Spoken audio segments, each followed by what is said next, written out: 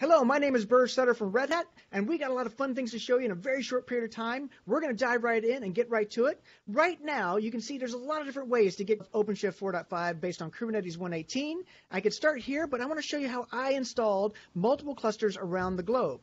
I came into this thing called Advanced Cluster Management. You're going to hear more about this in a second, but it was super simple for me to set up a cluster here in Dublin, you can see based on Amazon, or in Sydney based on Google. And of course, even the cluster that I'm looking at right now is sitting in Texas. So I have my 3 clusters around the globe.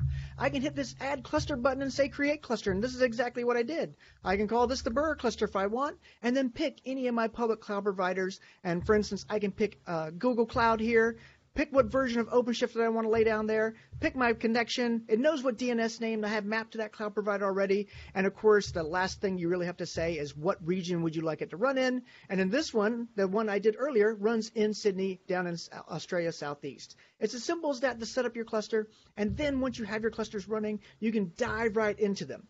Now, I want to make this point very clear. The ability to set up a new cluster is super easy. And across all the 3 public cloud providers, including bare metal or on-premise, or even things like vSphere and other solutions. But look here, I have this thing running on Amazon. As I mentioned, there's my Amazon user interface. You might love it, you might hate it, but there it is. I have the Google running here also, and that's running down in Sydney, down in Australia, and I have Azure running over in Texas. So all 3 public cloud providers, but the big win for all us Kubernetes users is it's Kubernetes, it's Kubernetes, it's Kubernetes everywhere, and the experience is the same. But I want to turn over to Michael Elder, who's going to take us the rest of the way with ACM. All right, thank you very much, Bert. Let's take a look at what all we can do with this really powerful capability that Red Hat has recently made available. So in your environment, we saw a couple of clusters created. I've got an ACM cluster, a hub in particular, that has several different OpenShifts from all 3 of the major cloud vendors, as well as running in a data center environment.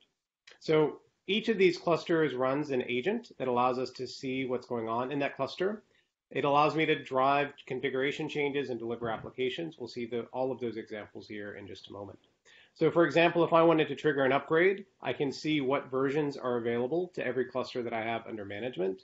If I want to simplify upgrading several clusters at once, if upgrades are available, I can trigger an upgrade in a batch, and all of them will immediately go off and start triggering that upgrade process. So now it simplifies an administrator's job who's trying to manage many different clusters, understand the inventory, and drive changes in behavior. But now, if I have clusters attached in under management, what are the things I might like to do? In particular, we often find users want to understand what's going on in their clusters. So our search capability actually indexes everything. Any API or CRD that's available in that cluster, you can now search against Rackham's database and understand what's going on. And this, if I have an app that is spread across many different clusters, now I could do something like find everything that is part of a particular namespace. So let's look at a namespace called WordPress app. And I can see that it has lots of different parts, pods, replicas, secrets, deployments, etc. I might want to drill into what clusters is it currently running upon, see if it's healthy or not healthy. So search becomes a really powerful way to understand the state of those clusters. Now, understanding what's going on is really only part of the problem. We also want to be able to drive changes against that environment. And so we start to think about, how do I drive a consistent configuration story everywhere? So within Advanced Cluster Management, we actually bring a policy management capability that allows me to drive things like configuring authentication or authorization for every cluster. We use a very simple concept of placement rule that matches against the labels that I've assigned to the cluster. It will record the decision and tell me whether or not I'm compliant. And this particular example will push an OAuth configuration directly in to any cluster that I need to have this particular policy applied. Let's take a quick look at one example. Here I've actually got a concept of image manifest vulnerabilities. It's already deployed against 2 clusters, Kilo Alpha, Kilo Bravo, and I can see that it's discovered image vulnerabilities in those clusters. Let's target another cluster. So we'll actually go and just edit that live. And here I can say enforce secure images. I'm going to go and assign this condition to my Charlie cluster. We'll add that new label. Done. And then over here on the right, we're very quickly going to see it pop up. I'm going to see if I can catch it in the act. So here we'll look at, I now have a new decision recorded. And then over the next few seconds, we'll actually see that container security operator automatically get pushed out to Charlie and bring it into compliance. Now, the other aspect of managing config is really about applications. So when we think about applications, we're delivering any kind of deployment. Typically, these are managed in GitHub. They're managed in Helm repositories, object store, etc. And the notion of Rackham's delivery model allows it to pull directly from those sources and syndicate the app across your environment. So here again, I'm still driving them with placement rules. I have a set of cluster selectors that define what labels clusters need to have to run part of that application. I'm defining subscriptions that link back from some source. And in all the examples that we see here, these are actually driven from a public GitHub repo. That same application is actually available here. And it actually points to the Git repo for Kubernetes and then does what's needed to configure that application. So this is just a whirlwind tour. What we went through is how we can drive upgrades of clusters, how we can manage configuration policies across those clusters, how we can deliver applications, and how we can search. So with that, Burr, I'd like to pass it back to you. That is absolutely amazing. I love what you did there with the search. I love what you did there with the policy management and, of course, the application management. Really cool stuff to see all those components in that centralized location. So at this point, we got to dive in and do something else. We're going to see some Knative, some Tekton, some Kafka, and the magic of how that's been done now in OpenShift with William Marquito Oliveira. Thank you, Bart. Here's what I got for you. So I have an OpenShift cluster here with some operators already installed. I have the AMQ Streams. That's based on the Streamsy CNCF project that we donated to CNCF.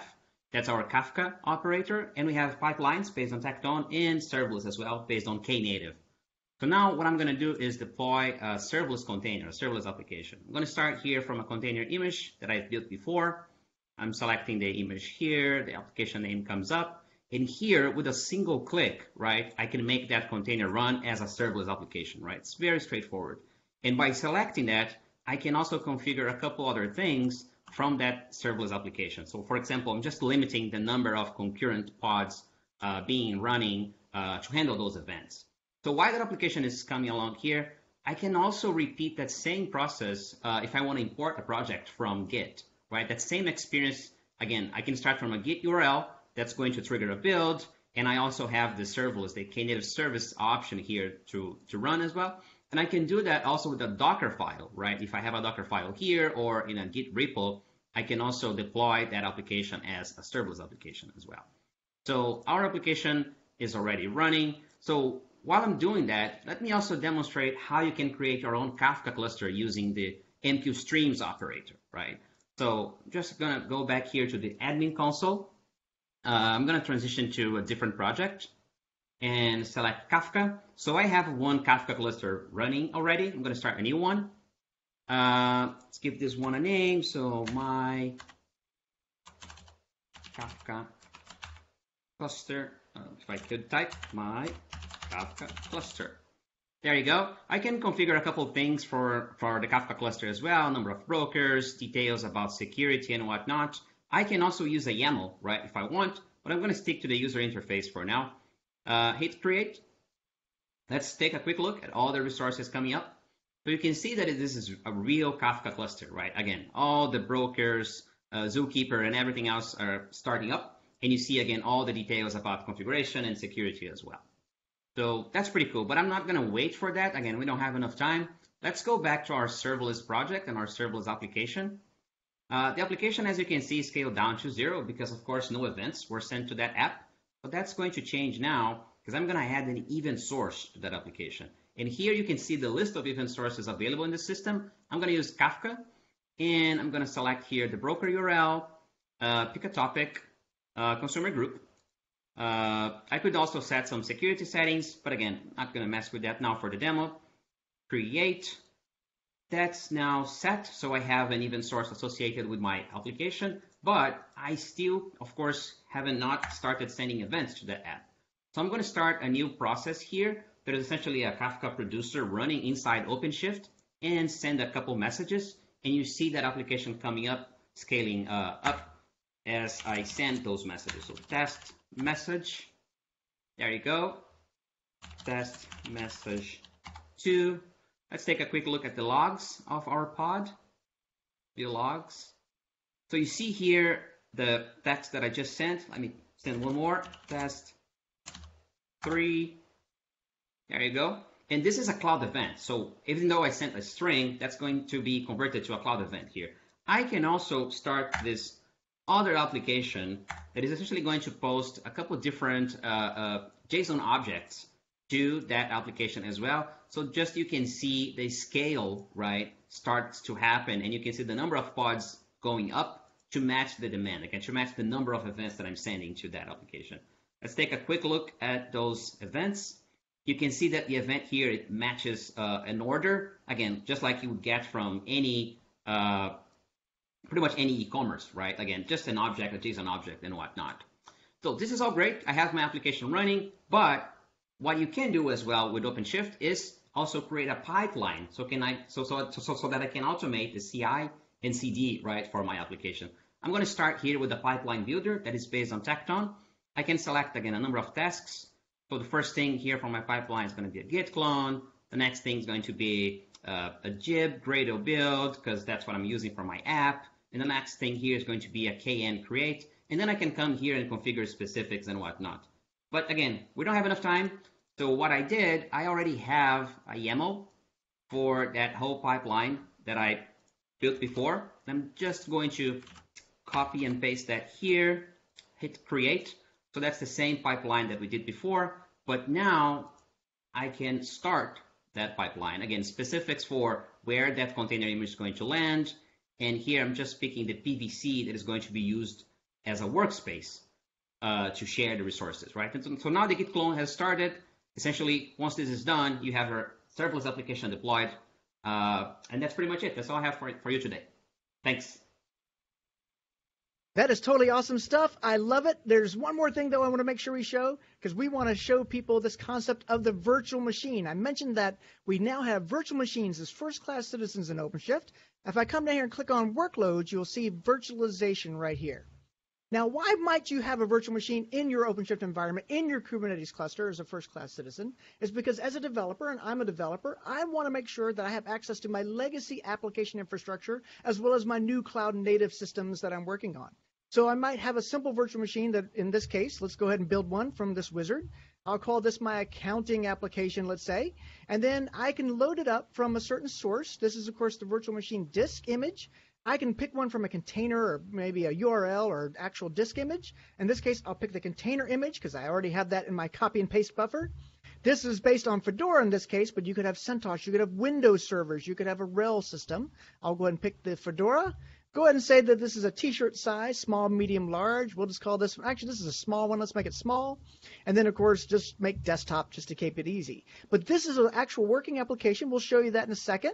And all I got to do now is answer a few more questions. If there's special networking configuration, special storage configuration, if there's other aspects of it. But in this case, I'll just say review and create. And if we look at our list, you'll see that this is loading in that image. And all I would have to do is hit start virtual machine. So it'll take a few seconds to start up that virtual machine in my overall cluster. So let me just go and show you the one I have running right here called My Fedora, one I already launched earlier. And the cool thing about it is to kind of prove to you that this is a virtual machine. I'll click on console. And how about this? Let's try this. So sudo, there we go, systemctl. If I can type that correctly. You can then, of course, interact with systemd, and I've already started launching processes in there for HTTPD, FTP, and other components that I have prepped inside that application because it does have a bunch of transactional data here. Let me kind of show you that real quick. And let me show you my transactions over here, right there. So there's a bunch of XML files for my legacy application. Now, one last thing I'll show you to prove that all this is working. I'll come back over here to Advanced Cluster Management for Kubernetes, and let's see if we can actually find those guys, those virtual machines. And I can type virtual machine here, and you can see there is, in fact, my accounting virtual machine and my Fedora running out there. So again, Advanced Cluster Management sees all around all these clusters and gives you one complete experience to manage all of it across the Open Hybrid Cloud. If you'd like to learn more, visit us at OpenShift.com.